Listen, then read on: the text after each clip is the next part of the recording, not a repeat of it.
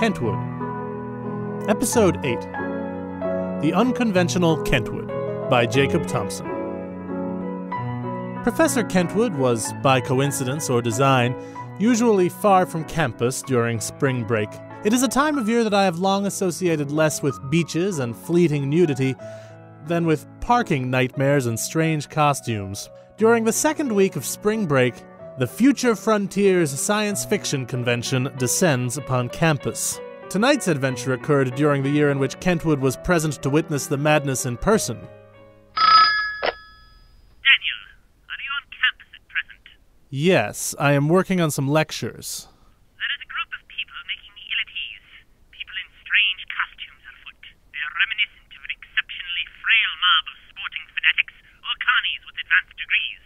It is only the 9th annual science fiction convention. You must have somehow missed the first 8. I perceive nothing scientific in chainmail-clad vagrants battering each other with patent weapons, and I only wish they were fictional. It's called live-action role-playing. I call them doomed, should they continue to loiter on my property.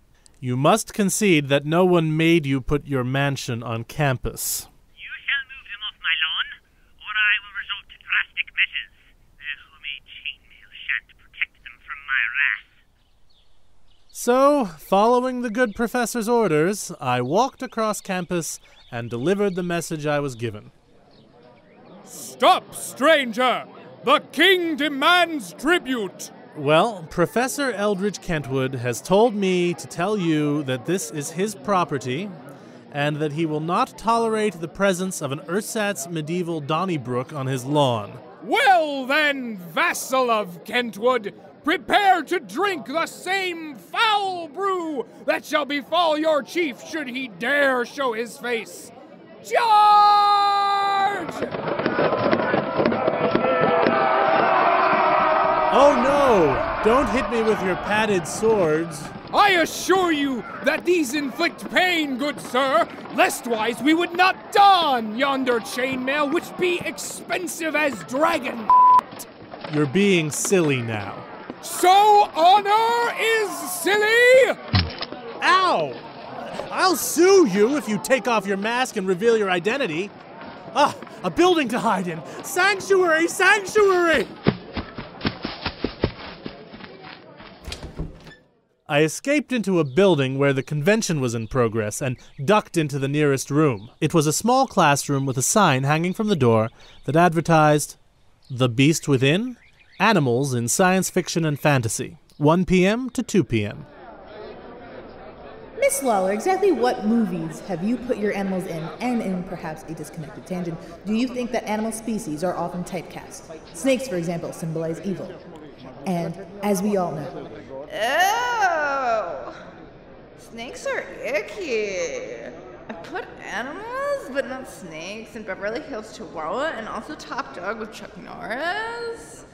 And by the way, then Sebago just showed up, and he totally sucks, so don't look at him. And he'd be a better panelist than you. He wouldn't have interrupted my question about Parseltongue. You want entertainment, dude? Other dude, the one closest to me, can you be a deer and unscrew my right leg? It's not real, and it's barely attached anyway.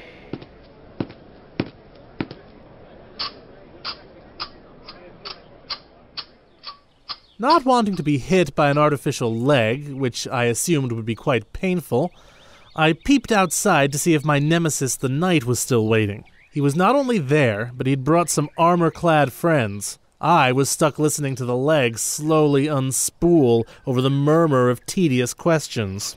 Do you believe that the post-World War II urbanization of the United States affected how animals were portrayed in popular culture? Not as far as I can tell. That was for the smart panelists. Whatever. I just want to say that my leg is almost off. I'll give $100 to the first person who uses it to smash Dr. Sebago.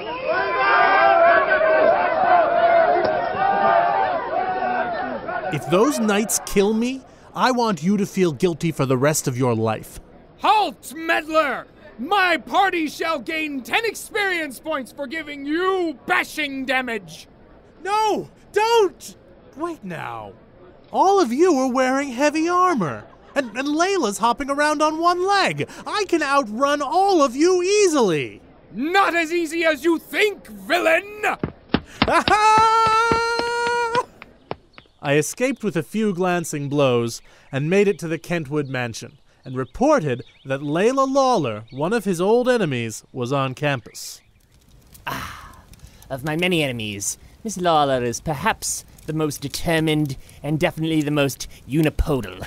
Technically, she walks on 2 legs. It's just that one of them is artificial. However many legs she walks upon, she brings danger wherever she treads. Allow me to employ my deductive skills to concoct a master plan. Professor Kentwood? I have deducted a master plan. Working under the assumption that our enemies have an addiction to melodrama, we shall attend the masquerade ball in person. As I feel there is reason to suspect the life of University President Grackle is in danger, I shall arrange that he not be present at the masquerade ball that he is scheduled to judge. Where should I start? Go to that large temporary emporium in the basement of the Student Union. You mean the dealer's room? Consider it done. I entered the overcrowded throng that was the dealer's room, a vast and colorful warehouse of science fiction nonsense. Among the cards and bootleg movie stands, I found a place to get costumes. You look lost. Perhaps I am. I need 2 costumes. I have lots of costumes, but I need to know what you want. I want something as cheap as possible for myself because I'm not being reimbursed, and whatever costume looks most like this guy. This is a picture of the president of the university, and I want someone to look like him. It's okay, I'm just a businessman, and you can keep your secrets to yourself. The cheapest thing I got is a Rubik the Amazing Cube costume that fell off a truck into a river. It don't look much like a Rubik anymore, and it's yours for free. And the price is right. For the other one, I'll give you this costume of Jamie from Mythbusters. It's a bargain at $10. It's a mustache, a pair of glasses, a skull cap, and a beret. I feel this is less a coherent costume than an assemblage of costume elements. Take it or leave it. Okay.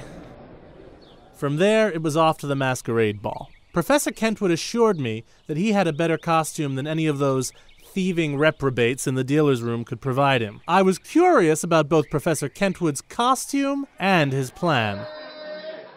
My. I see a sexy Starbuck, a beautiful Buffy, and, xenophobic Xena. Sorry, Xena, I couldn't think of another word that started with X.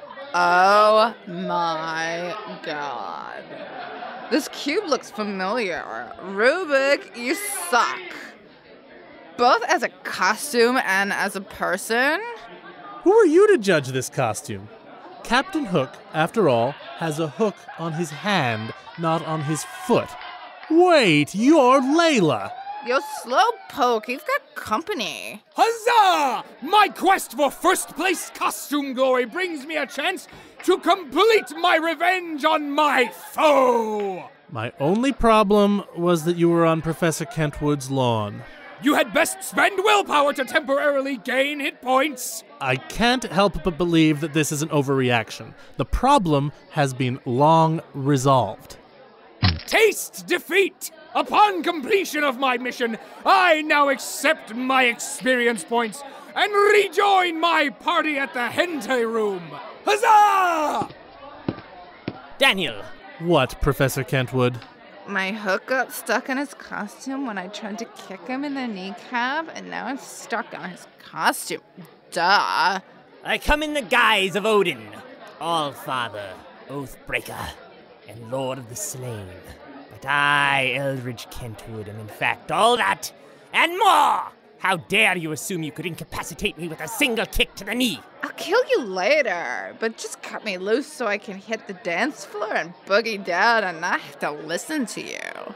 Fenrir, my faithful hellhound, bite this artificial leg in twain and release me! They let you bring Alpha in here? Alpha, let Alpha in here. Alpha, strike! Alpha just bit that leg in half! Thank you, Mr. Narrator. Now, I don't know how I can get my dance on. I wish the student gave me my leg back. Why is Alpha freaking out?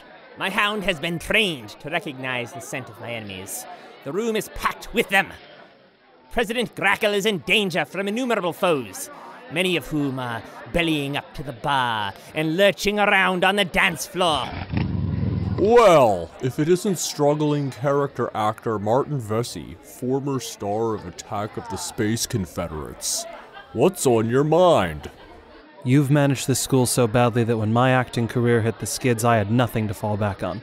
People say a degree from this school is about as good as a diploma from a troubled inner-city high school. For contributing to my unemployment, you must die. I'm not being paid enough to get stabbed. Help me, scantily clad women! I want all prospective assassins to know that my bloodthirsty dog considers this first attack to be mere practice. At the masquerade ball in Valhalla, Fenrir will come disguised as Alpha. Who the hell are you? You really don't want to know, dude. Silence, petmonger! Damn straight! Don't let your guard down in this room of lost souls. After we walked out of the room, the masquerade ball calmed down enough to award winners. The prizes were given to C-3PO, Mojo Jojo, and Fenrir. I believe that Alpha is still the only dog ever to receive any prize at the Future Frontiers Convention. As soon as I could, I asked Professor Kentwood to clarify some matters. Even you understand that there are a multitude of threats to President Grackle's dissolute life this evening. Thus, I hired one of the many struggling actors at this event to impersonate him at the ball. What did you do with the real Grackle? He is now downstairs, filking. I don't know what that is, but knowing Grackle, it must be disgusting. Disgusting it is, but not in the manner that you expect. Have a look. And they call him Bilbo. Bilbo Baggins, the bravest little hobbit of them all. Damn it.